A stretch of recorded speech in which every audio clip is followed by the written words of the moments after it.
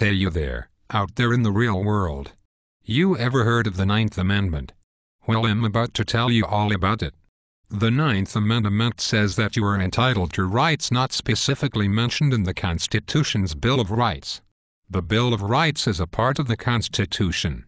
The leaders responded to those against change of the Constitution because of the lack of a Declaration of Basic Rights by arguing that it would be impossible to list all rights.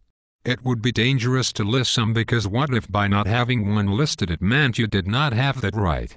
For example, clearly you have the right to breathe, even though it is not listed in the Constitution.